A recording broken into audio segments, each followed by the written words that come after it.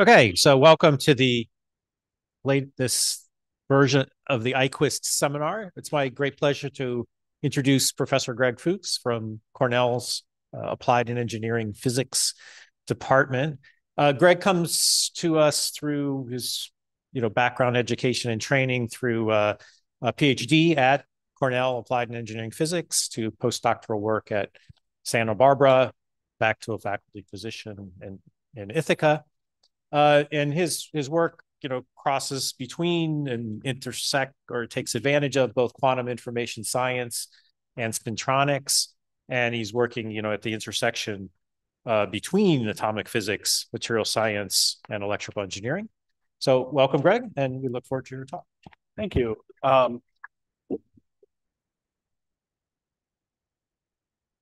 So a couple things. So first of all, I'm really delighted to be here. I feel like I've only been here once before for one of the spin caloritronics meetings, and I'm going to talk about some of that overlaps.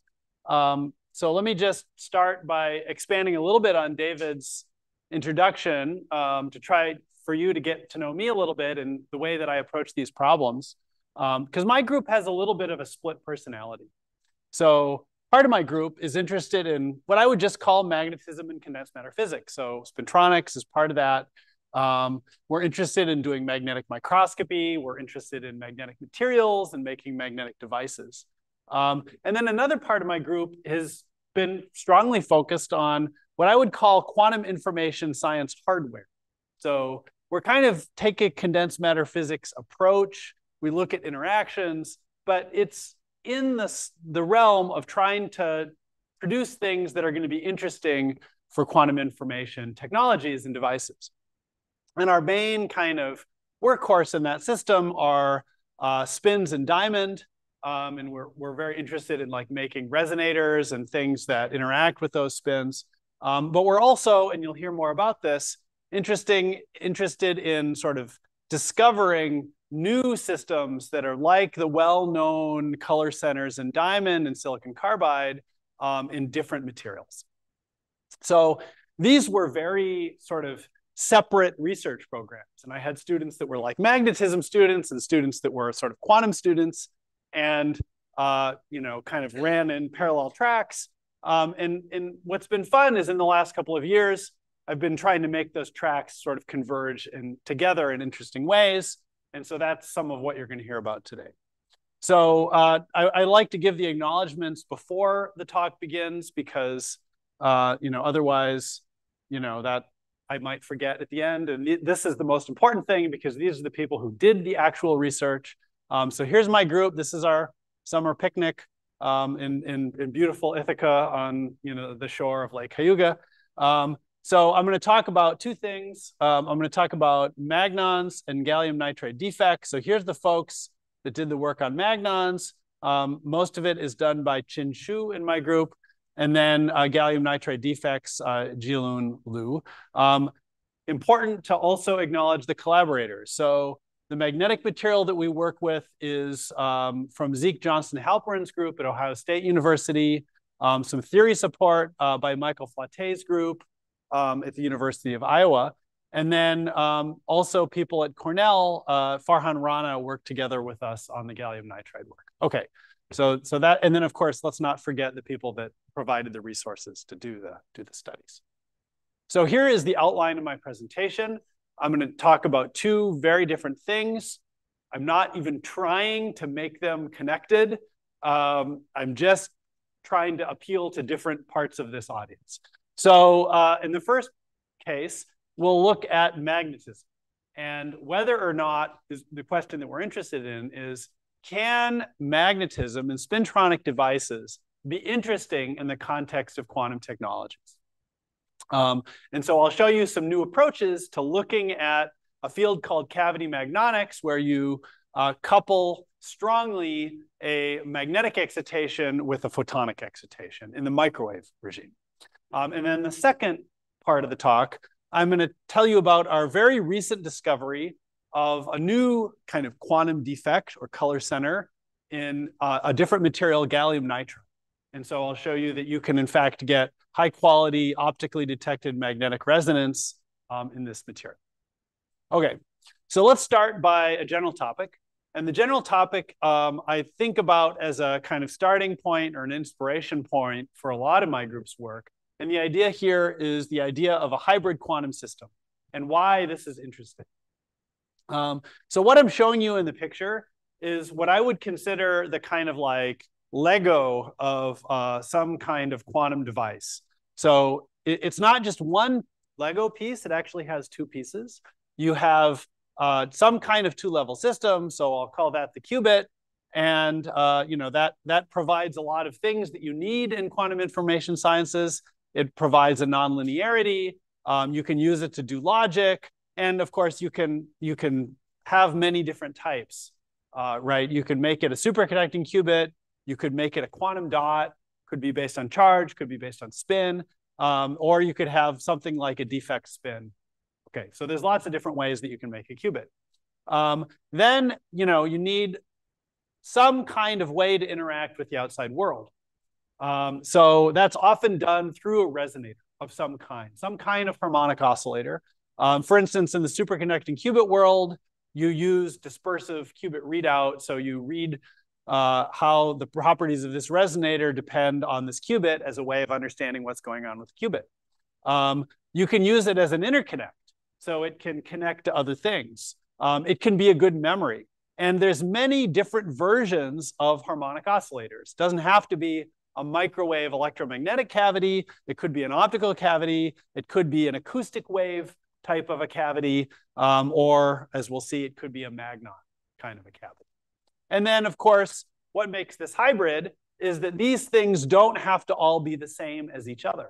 So it's very interesting in classical technologies to connect different kinds of materials and devices made out of different materials with different properties to, in each case, for each task, be able to select the best thing. But then the challenge becomes, how do I make them talk to each other? Okay. So for instance, one thing that I might want to do is I might want to connect to a different kind of qubit, one that's more appropriate for discussing its quantum information with an optical photon, for example. So this is the kind of high-level motivation for hybrid quantum systems. Now, what I'm going to tell you about today is our work in cavity magnonics, which is not that. It's a simpler version in which we don't have a qubit and a microwave resonator. What we have is a low damping magnet, which itself is a harmonic oscillator, and a microwave resonator. And the reason that we're doing this is that this is the 0th order step, okay? We want to really understand how these two very different systems can interact with each other, how we can engineer this coupling and think about their dissipation. Once we've built up that toolbox, then we can move towards these higher goals. All right. So I want to just introduce this field of cavity magnonics. It certainly isn't something that we invented. In fact, we're somewhat latecomers to the party. There's lots of work that people have done and some recently beautiful review papers that if you're interested in this topic, I recommend that you check out. People are interested in this for a variety of different reasons. It's just an interesting set of things that you can do with it. They include sensing, accessing non-reciprocal properties, which is something that comes along with magnetism. Non-Hermitian effects come in, which also provides a unique tool set in a variety of different contexts. The things that I would point, though, is that the basic ingredients are all the same. We have some kind of microwave resonator, which is as simple as an LC resonator, like you learned about in freshman physics, and magnons. And they're coupled together, usually inductively. So the regime in which the interesting physics emerge is the strong coupling regime. That's the case in which the LC resonator, which is associated with some damping rate or kind of interchangeably line width, okay, and the magnons, which are associated with some damping rate, those rates of dissipation have to be smaller than the coupling rate between these two systems, okay? Now, if in the case of just two harmonic oscillators, this is the same as this. the coupled pendulum that we all learned in, mechanics. So the coupling is related to this spring that connects the two systems.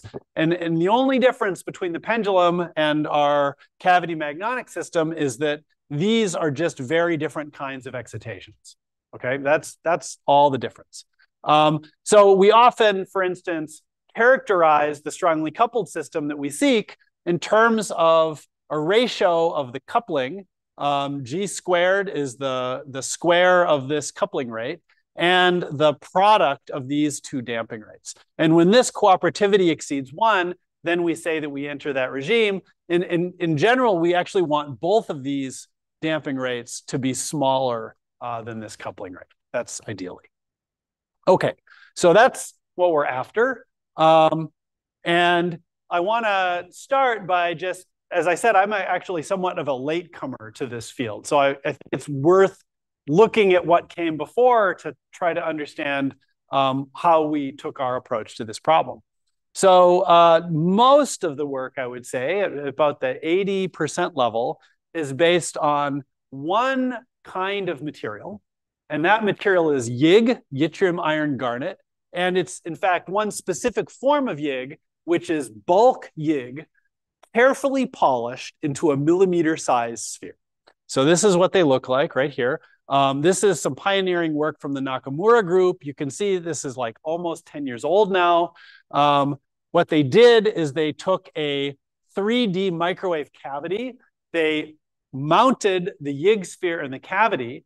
The uniform mode excitation of the spins in this YIG sphere is one of the resonators, and the other resonator is the cavity itself.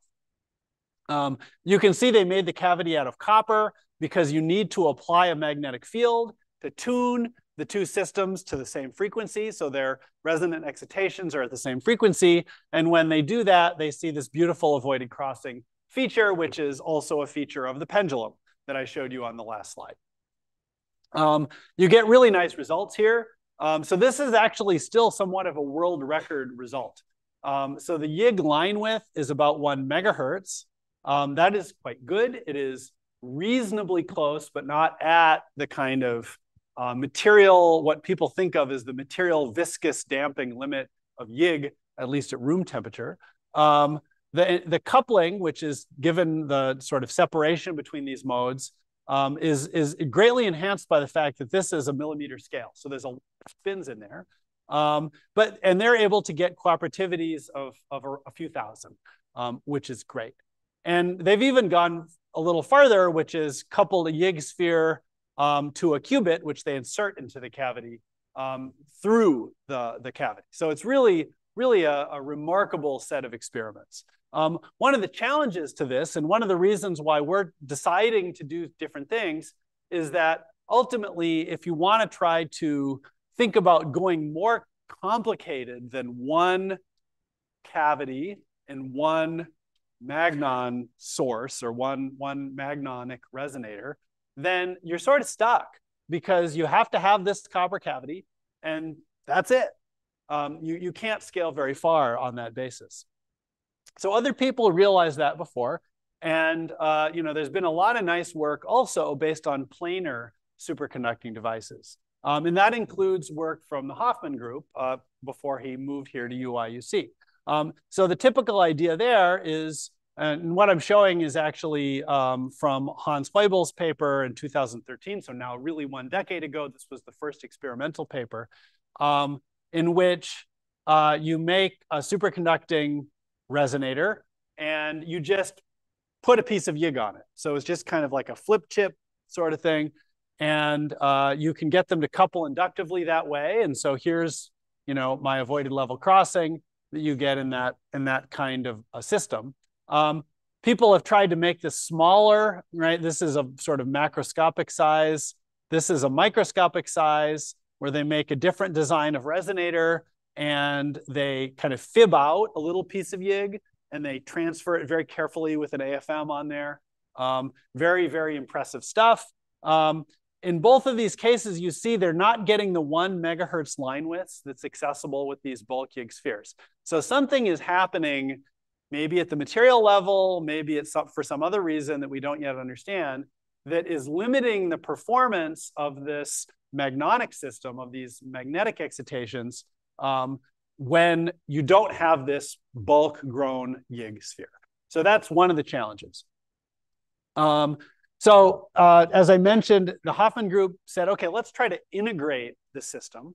So you can take materials that you can deposit directly on the superconductor, because I think we can all agree that pick and place is also not a very scalable approach. So you can try to integrate. So this is based on a nickel iron alloy permalloy that all the magnetics people in the room know is kind of like the copper of the magnetics world. You can do it also with these low damping cobalt iron alloys. This all is great. It works very nicely. But again, the damping of the Magnon system starts to become really large. And this is limited by kind of fundamental things. So the question is, how do we deal with low damping? How do we get that and not suffer some of the materials problems? So let's just take a pause and think about what actually determines this damping. So what determines Magnon line? And I apologize if this appears pedagogical, but I think it's something that we need to examine and re-examine frequently, because I think a lot of our central dogma might be wrong. So this is the way that people typically write it out for low temperature line. So you have this term that's frequency dependent. This is called the Gilbert damping. It's regarded as materials dependent. And many people think of this as intrinsic damping because it's viscosity. However, nobody actually knows where it comes from in a magnetic insulator, and they have no idea what the temperature dependence of it is. Okay, so that's one thing. Then you can have Magnon scattering. That happens when a Magnon, for instance, if I have my uniform mode Magnon, which is this one, and all the spins are processing together, I could have a process by which they scatter to some higher K Magnon, and that leaves the mode. So that's the damping rate. And normally, I think this is only going to happen in high amplitude. But actually, if I have defects in my material, then that can provide the extra spatial frequency necessary to turn on this process. So that is definitely like a materials and device kind of a question. Then there's the inhomogeneity of the material. So if I just, for instance, have some variation in the internal anisotropies in the sample, then different parts of the sample come into resonance at different times. That's something I want to avoid. And then finally, there's this TLS, or two-level system damping. And the superconducting circuits people will immediately recognize this, because it is something that is sort of the fly in the ointment for superconducting circuits, and something that everybody is working on kind of all the time. All right, so let me tell you a little bit about that. I won't go into too much of the details. There has been some theory and a few experiments on this. What you see is that when you cool these things down to low temperature, contrary to your intuition, the line width blows up. Okay, it gets really large. And this is because you have interactions now with not saturated paramagnetic spins that couple to your magnetic mode. This was discovered in the 1950s for yttrium iron garnet, and these spheres are kind of the best results of research from 1960. But that's sort of still state of the art. There's a bunch of parts to this. There's the thermodynamic of just saturation of the paramagnetic spins. And then there's this like extra term, that this sort of prefactor, which is actually causing this line shape that is kind of a resonant effect. And so it depends on like what's the frequency of these two-level systems. So this is something that turns on at low temperature that can make the dissipation worse. Okay, so I guess what I've been hammering home here is that everybody in the field has been thinking about starting with the lowest damping materials, but they always start with the lowest room temperature damping materials. We're going to do the same thing, but we're going to try to look at a different one. And the material that we're going to look at is very goofy from the condensed matter physics standpoint, because this is an organic magnetic material. And you think organic magnetic material, this is crazy. In fact, it's the best organic magnetic material that humankind has so far discovered. It has a Curie temperature of 600 Kelvin. So exchange is actually quite strong in this material. It's a ferrimagnet. It has a pretty small saturation moment of the order of 100 Oersted. And it's a super exchange where you have a spin on the vanadium atom and then super exchange through the TCNE ligand onto this vanadium atom. This is vanadium tetracyanoethylene. I'm just gonna call it VTCNE throughout. This is grown by my collaborator, Zeke Johnson-Halperin. Zeke is a physicist, not a chemist, but he learned how to make this material from a chemist and then took a kind of grower's approach and made it good. And so this is really the thing that is going to be enabling for much of the research. Now, some of the things that are worth noting about this material is that it has exceptionally narrow FMR responses. So this is exactly what you would tend to see in the best YIG films. So here we're showing FMR line width and sort of standard X-band FMR at around 1 Gauss. Actually, I think the record is about 0.6 Gauss. And if you work out the Gilbert damping in the usual way, the record number here is 4 × 10⁻⁵, which is an exact tie for YIG spheres. So it's actually really good material. Just like YIG, by the way, not every time you get a sample is it going to be the world record sample. That's sort of true throughout all. Okay. So another thing that's interests us about this material is that it is grown with a very gentle growth. So one of the challenges for YIG, if you ever try to get YIG to grow, you have to grow it at high temperature and it has to be on a lattice match substrate. Unfortunately, that means that you have to grow the YIG first and then somehow put it onto the superconducting circuit, because the superconducting circuit does not like high temperature conditions. It does not like to be annealed. Okay. On the other hand, this material, we can make it grow on any substrate. Lattice matching is not required, and it only grows at 60 degrees C. So that means that we can make our superconducting circuit as good as we can in a separate process, and then just put this material on it. Yeah.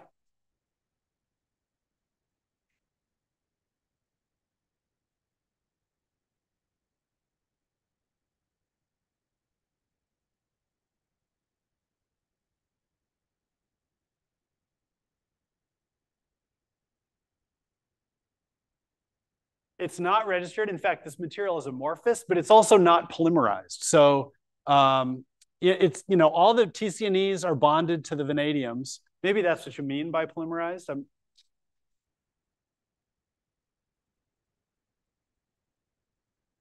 Yeah. So it's kind of amorphous in the way that amorphous silicon is amorphous. So, there's kind of local order, but not long ranged. Does that make sense? Good.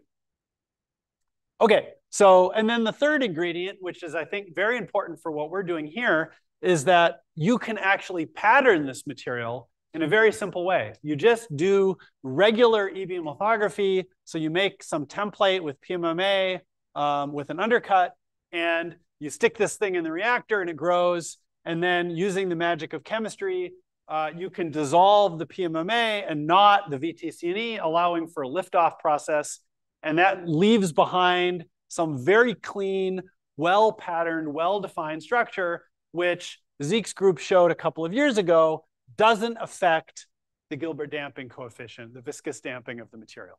So you're able to produce really high quality magnetic samples that you can actually just lay out in CAD. And to me, that's very powerful and very, very interesting. Okay. So here's the approach that we've taken on this.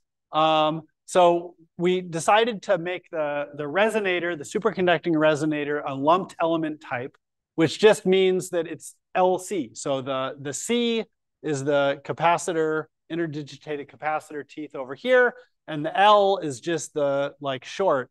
There's a wire shorting that capacitor that has some inductance associated with it. And we want this to be a low impedance characteristic impedance resonator. So there's a lot of current concentration through this wire.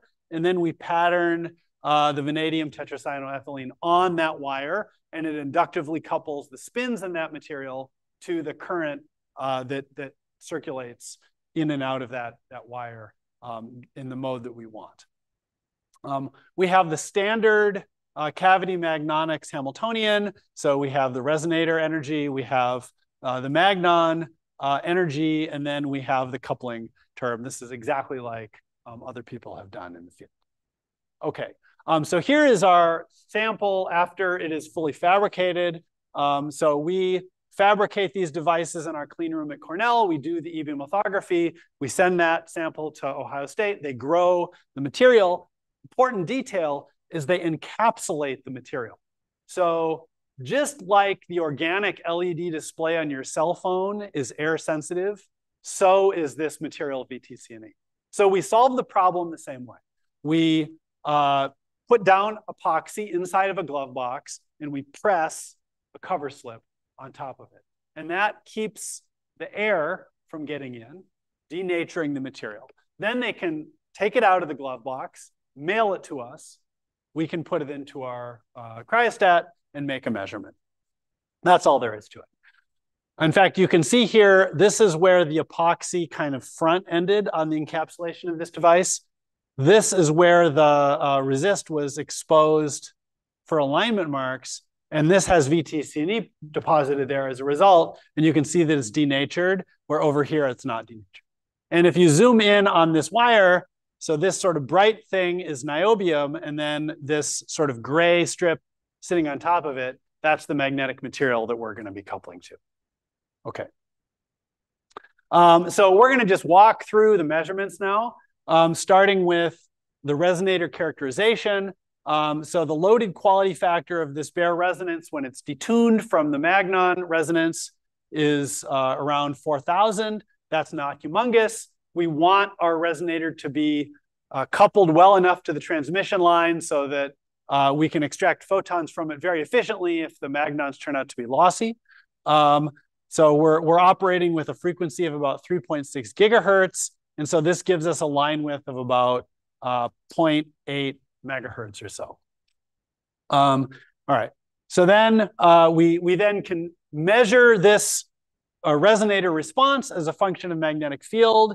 And what we see is this characteristic of voided crossing, like I showed you on previous slides. So this is not new, certainly. Lots of people have made strongly coupled systems. The devil is in the details, right? So let's look at the details. Again, what we're interested in is the size of the gap. That determines this coupling G. The line widths as they change into this avoided crossing region, and that is going to tell us this magnon damping rate. Okay.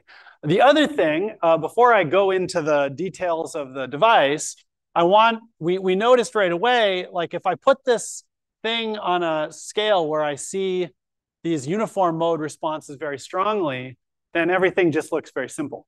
But if I saturate the color scale and make a finer measurement in field steps, then I see other things popping out, which is in addition to the uniform magnon modes here, I see these other modes that are showing up, and I'll come back to those. So just hold on to that. All right, so let's just walk through the details of the coupling. So the main things that are interesting here, we already told you about the resonator is about just under 1 megahertz. The magnon line width we can extract is 30 megahertz.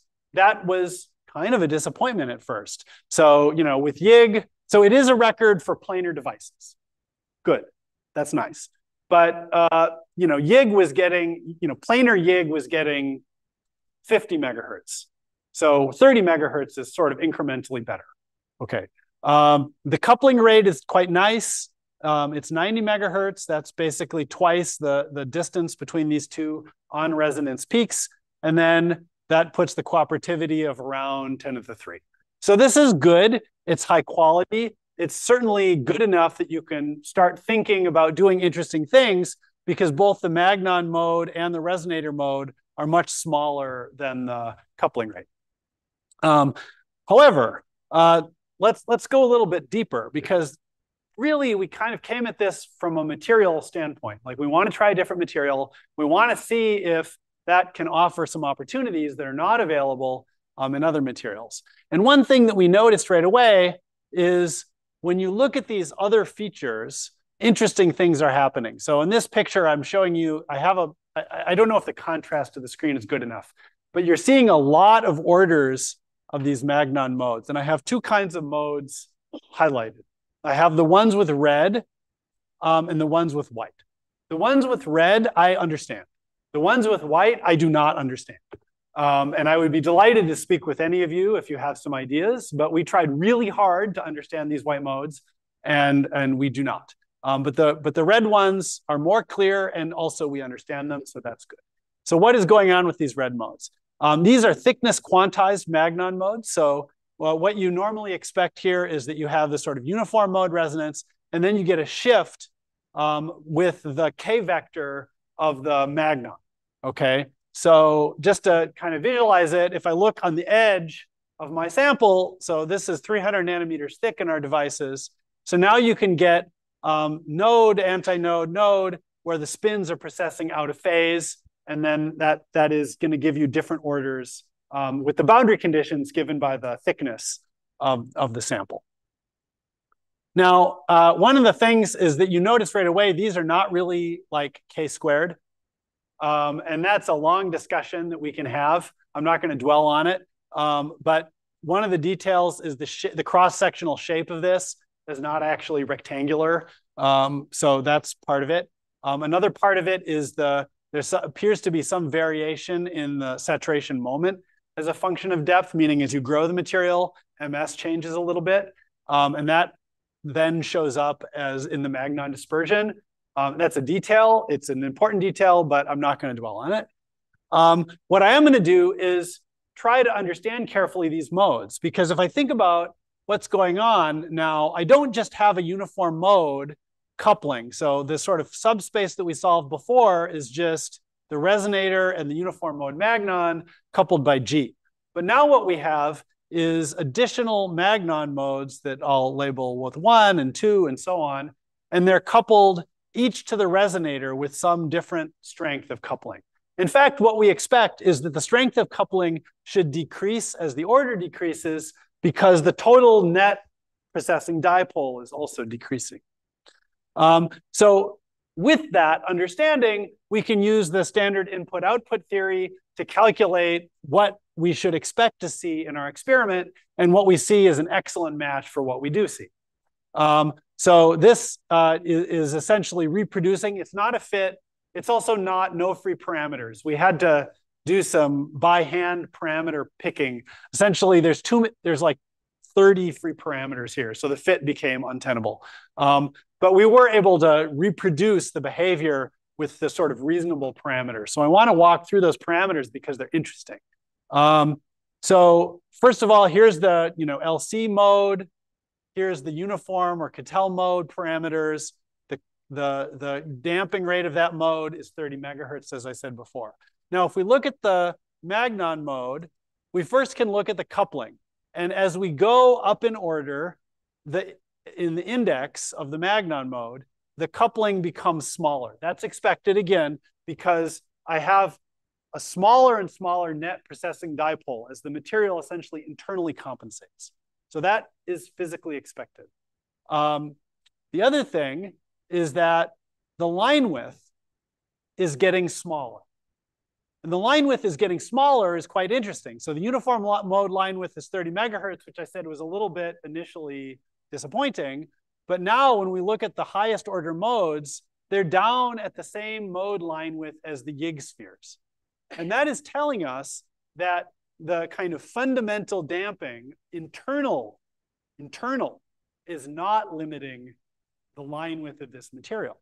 It is, in fact, external things, possibly coupling to other electromagnetic modes that are lossy, possibly two-level systems that are outside the material that couple more weakly now that the field that comes out of the sample is different. Okay. So from a material standpoint, this is a very exciting finding because it tells us that this is, in fact, a high-quality material to do these experiments with. But we need to be able to design our system so that we don't have 30 megahertz, we have 1 or even further below. Okay, good. And I just want to quickly, I didn't pull these line widths out of my hat. So if you look at the raw data, you can see that these narrow line widths are happening. So these are just different line cuts. And the progression is exactly the way that I described. Okay. So the main point here is that it really implies that we have still a lot to learn about what are the sources of line width or dissipation in low temperature magnetic experiments. We simply just don't know that. And it seems like a lot of design is going to be needed. For instance, we could just be coupling to leaky modes in the environment, and we don't know that. All right, I'm going to have to move forward. I'm going to skip this because I think I'm going to run out of time for the second part. We did some time domain experiments. Yeah, good. All right, so just to conclude this part, what we demonstrated is a high quality cavity magnonic system with a cooperativity exceeding 1,000. The magnons are really in the low damping limit. Using these materials, we can, the fact that we can do lithographic patterning helps us a lot. We're really excited by this because we can just draw pictures now on napkins and then make it in the laboratory, which is what we're working on doing. And then, this really clean system allows us to see new things about the magnons. Okay, so with that, I want to switch gears quite a bit.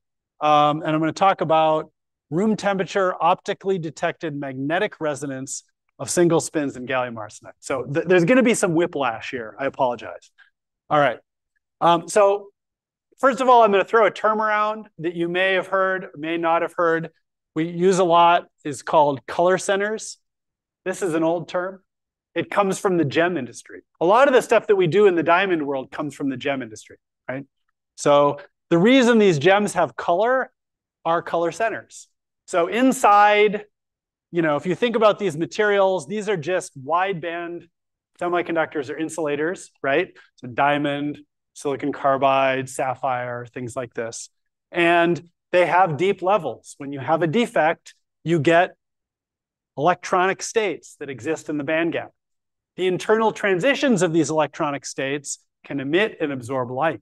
And so they act a lot like an atom or a molecule trapped in some vacuum, except the vacuum is the band gap of the material.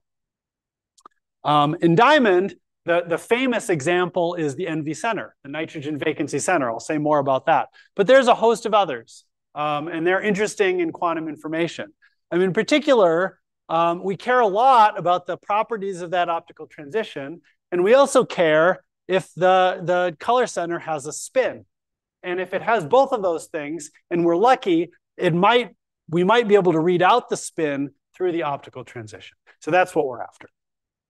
Now, this ability to do both of those things, have a spin, have an optical transition, read one out through the other, has enabled color centers to have some very interesting applications. One of them is quantum sensing. This is kind of the famous example where you put an NV center at the end of a scanning probe tip, and you read out the magnetic field through the Zeeman effect optically.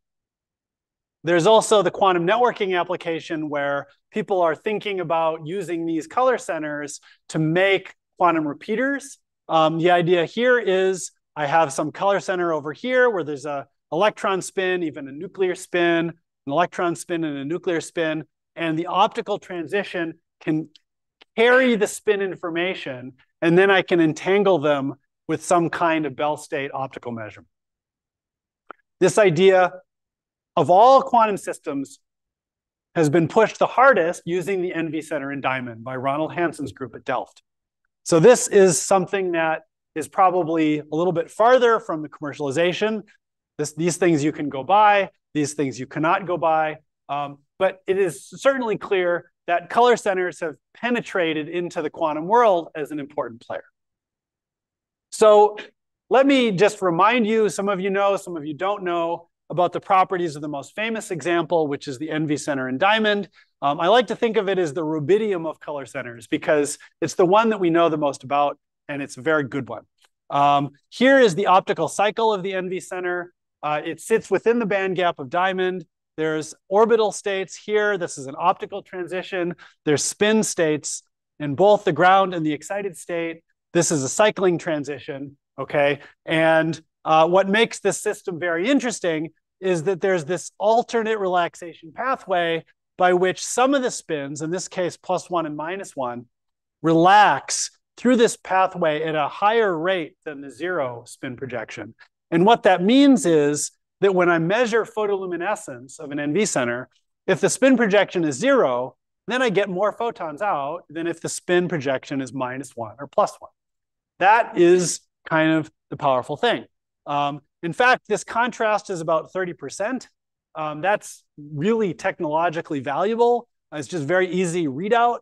And as well as NV centers have pretty long spin coherence, even at room temperature. If you go to low temperature, it gets better. You get a narrow optical transition. You can do things like single shot readout based on resonant excitation of the spin-dependent optical transitions. Okay, so this is all very cool. However, in addition to the virtues, there are also some vices, right? NV centers have a very small Debye-Waller factor. So optically, they're not that great. They emit only 4% of the photons coherently.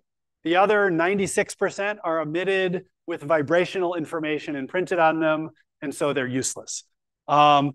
They are susceptible to spectral diffusion of that optical transition. That's important for the quantum networking application. And of course, I think the one that I'm going to address most strongly here is that diamond is kind of artisanal. So like, you know, for thousands of dollars, you can buy a piece of diamond that's of millimeter scale. This is not sort of unworkable. It's workable, but it's painful, okay? And so, you know, more scalable commercial kinds of materials would be beneficial. And this has motivated a search for quantum, quote, quantum defects or color centers in different materials that are not, you know, gems. And this was kind of kicked off by David Ausschlam way back in 2010 when they focused mainly on silicon carbide and did some beautiful work in that direction. And people have continued to work on that. So just to note the examples that kind of have been successful, I'm going to focus now only on color centers where there is a spin, because color centers without spin are much less useful. So I mentioned already silicon carbide. So you have both the di-vacancy center and the mono-vacancy center. This is a good system. There's mostly no nuclear spins in the lattice of silicon carbide. So you get good spin coherence. Unfortunately, the spin contrast from photoluminescence is pretty poor. Mostly about less than 1%. There's one exception. It's actually pretty good. It's up to 30%, but it's hard to find that one because there are so many inequivalent versions that when you start creating vacancies, you get everything. So that's somewhat of a problem. The Debye-Waller factor is not very great. It's very similar to the diamond NV center, but it does have the advantage of being a wafer scale material.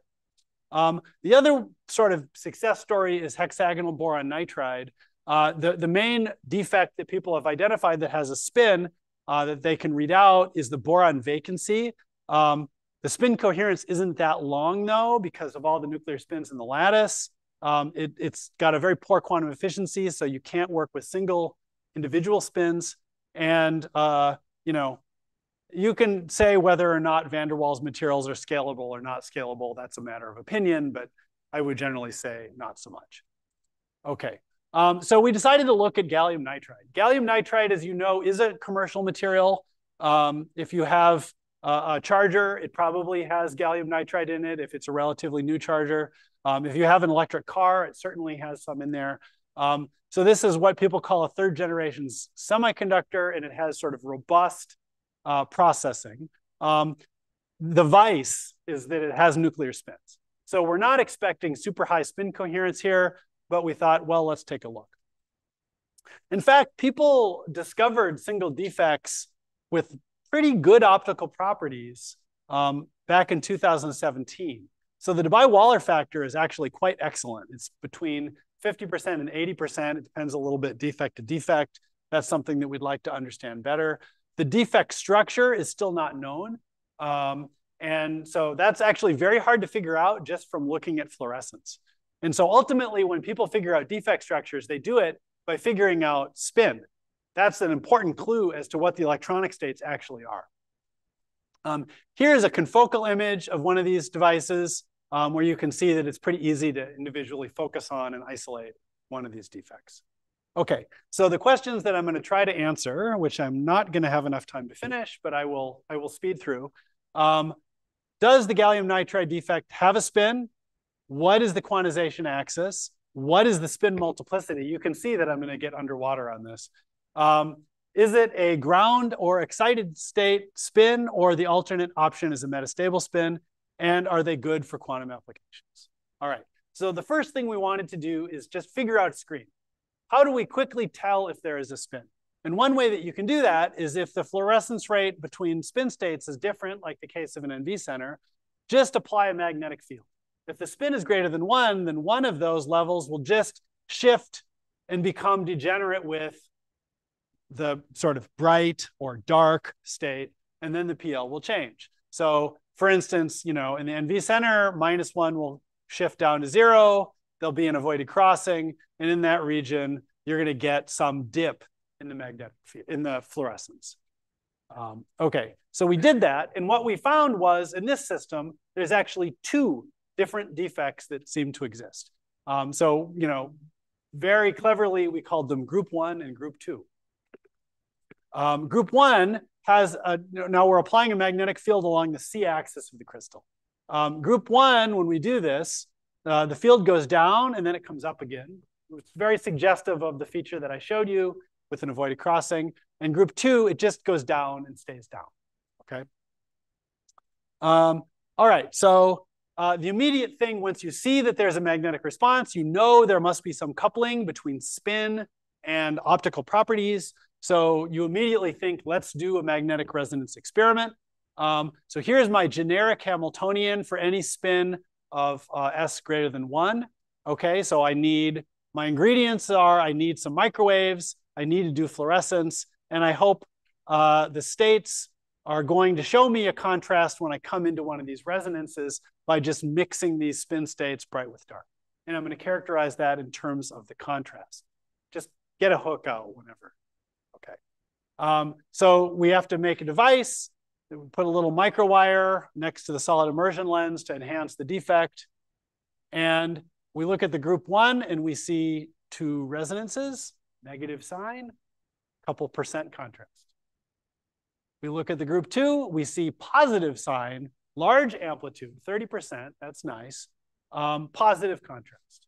So very different behavior. So we have 2 clearly different defect species happening with likely different spin multiplicity. So we need a spin 1 to explain 2 resonances. We need a spin 3/2 to explain 3 resonances. So, one of the questions that we need to figure out is the symmetry axis. This is maybe I can skip over. The key point is that you can adjust the angle of the magnetic field and figure out what is the total direction of the spin Z axis determined by the lattice. The punchline is that both of them are along the A plane, but they're not along a bond direction. So we were sort of hoping that like in V center, it would be like, carbon to carbon or something like that. It is not. It is something very different than that. And so we think that there must be some interstitial in there. This is theorists among the audience. This might be an interesting problem to work on, just a thought. Okay. All right, so we can go a little further in the spectroscopy. We can fit the group 1 defects with a D parameter equal to roughly the E parameter of about 400 megahertz. And the group 2, we can fit that with roughly E0 and D 370 megahertz. I do want to point out, however, and is it showing up on this screen? There is another G equals 4 thing. You can't see it here. This is all washed out, unfortunately. Okay. Fine, I'll skip over that. This is interesting, but I'm out of time and I don't want to keep you guys here longer. So the punchline is we did some time domain experiments to figure out if the spin is in this metastable state or in the ground and excited state by doing a pulsed experiment. And it's in the, for group 1, it's in the metastable state. For group 2, it's in the ground state and excited state. Okay. And this is my last slide of real data. So ultimately, of course, people do care about spin coherence. So for the group 2, where there's a ground state spin, we looked at it on each of the 3 spin 3 halves transitions. So the minus 3 halves to a half and a half to 3 halves have essentially the same coherence time in a Rabi experiment. We can have a discussion about what that means, but it's roughly 100 nanoseconds. That's comparable to boron nitride, what people have seen there. And then the minus a half to a half is short. And that's interesting. It's saying that it's probably just because it's resonant with all of the paramagnetic impurities in the crystal. It's probably a lot of G equals 2 paramagnetic impurities there. So that's probably dominating spin coherence. Okay, so I have a summary of everything that we learned from here. We still don't know the nature of these defects, but we now do know a lot about them. We know their spin quantization axis. We know where the spin is, whether it's in metastable or ground. We know the minimum spin needed to explain the what we see in the experiment. We know the abundance. We know the ODMR contrast that we can get, and we know the spin coherence of the ones that have the ground state spin. So that is my last slide. If that clock is right, then I'm probably finishing about the right time, right? So good, thank you.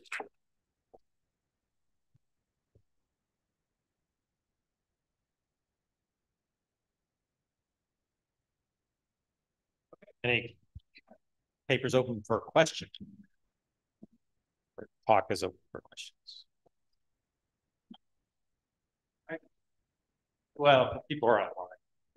They want to hear your questions too. So my question is about the angle, the 27-degree angle of the spin quantization axis. Is that consistent across the different color centers that you find, or is that an average value? We've only measured it super carefully in one defect. I understand. So okay. I don't know. I mean, I know that we measured one of each group really carefully. Those measurements take forever, unfortunately. So it is on our list to look at that carefully. You know, if it's an interstitial, I don't know that it has to be uniformly the same. Although what I will say is we have looked at the, we've assumed that it's the same on different defects and looked at the ODMR spectrum, which is faster to measure, on the group 2 especially. And they all give an exactly identical spin Hamiltonian. So D is the same, E is the same, everything is the same. And so my suspicion is it will be reproducible. Because if it were dramatically different, then we would see a different Hamiltonian because the Z-axis is important in determining. I hope that answers your question. I have a question.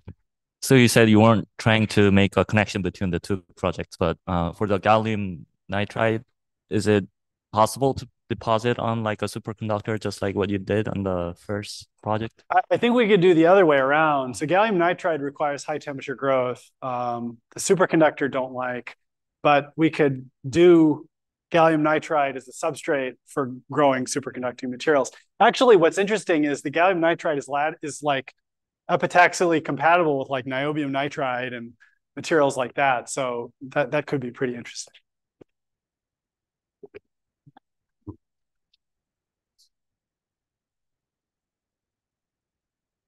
I know this is probably not good practice, but do you have any wild guesses for these mysterious lower modes in the VTCE? No, I really don't. So, you know, the Magnon literature is pretty robust in terms of like what possible modes could exist. So the fact that they're lower in frequency than the uncoupled Magnon mode it immediately suggests they're backward volume modes, okay? The problem is, there's two problems. The first problem is that they're quantized modes. Quantized modes will require some quantization, some characteristic dimension, and it has to be short. And so those modes only exist propagating along the direction of the magnetic field, which is along the 0.6 millimeter length of the magnetic material. So there's really no way that that is quantizing them with that spacing. So it can't be backward volume modes. And those are the only modes that make sense in the geometry. So we're a little puzzled. And it could be that there's some weird hybridization with the cavity that we don't understand. I don't know. That's the short answer. I think we should end it right there.